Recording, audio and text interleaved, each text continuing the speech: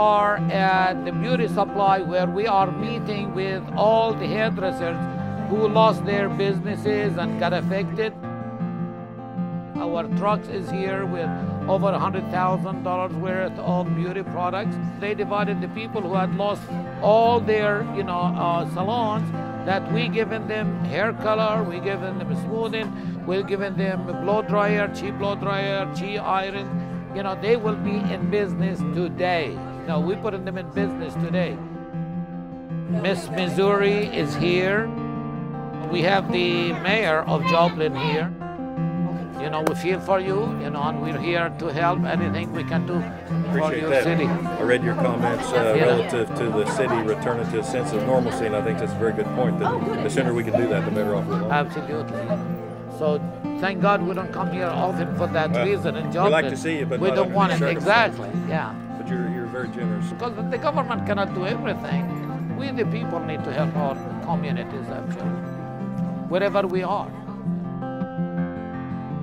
This is incredibly inspiring to us because we as hairdressers here in the Joplin area have been in business for years, and for everything to be ripped away like it was, it is nice to know that at the level that Farouk is, he has responded to all of our needs and still gives us hope to continue to do our businesses.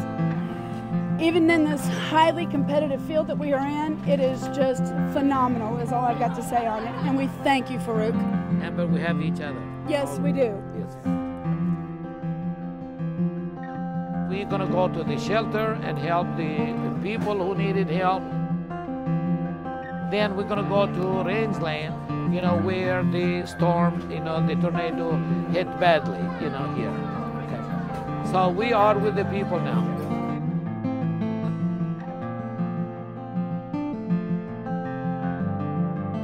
I went to school in 1966. I finished beauty college here, actually, and I have love for this city. It was my very first job in this city, but it's not just that.